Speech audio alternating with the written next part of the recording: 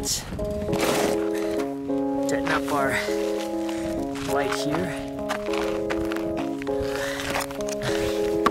There's this guy.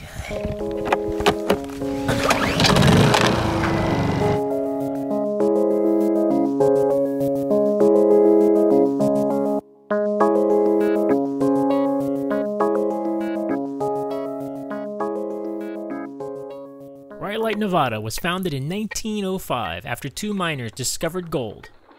Within 2 weeks of the find, population of Ryolite exploded from the initial 2 to 1,200. At its peak, there were about 4,000 people with saloons, lodging, brothels, a bathhouse, and a cook bank building, which is what we'll be shooting. By 1920, after the mine closed, the population was near zero and Ryolite abandoned. So here we are at 3 a.m. in Rhyolite, Nevada, to photograph the ruins of the old cook bank building. I had a commercial shoot earlier today in Las Vegas, and have one night to shoot before I leave in the morning. Now when I got here about 3 hours ago, I had to scout this place at night. With a careful scouting on any location, even in the middle of the night, you can pretty much come up with the right angle. In this case, most of the people that I've seen photograph the structure photograph it from the street side, which is over there. I decided to go from the back. I thought it was a little more complex. I thought there was more intricacy to it, and the final product would be a little nicer.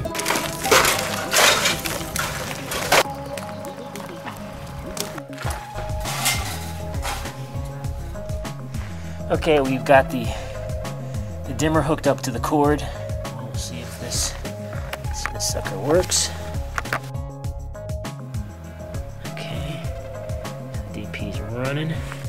Doing a nice little uplight here. It's a nice textural lighting, as you can see. We have this. The DP has fallen apart. These DPs, they don't make them like they used to. We're going to switch out two lights. We're going to switch out the light that's behind me here, which is on the ground, and we'll put this light there.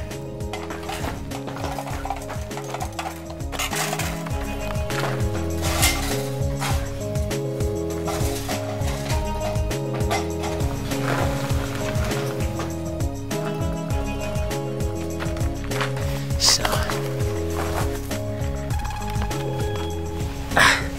see if the bulb is broken. Bulb is good. Let's place the dimmer. Loss. So here we are in the middle of the night. I've lost the dimmer in the weeds somewhere. Good grief. We'll find that son of a bitch. So we're gonna keep. It's a textural light. Whoa, whoa, whoa. It's a textural light from 3/4 back, pretty high up.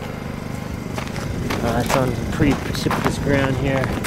Okay, light was falling over, so solutions out here don't have to be elegant, they just need to work. We've lit this side of the building. Primarily, I'm just lighting this side right here, the far left side.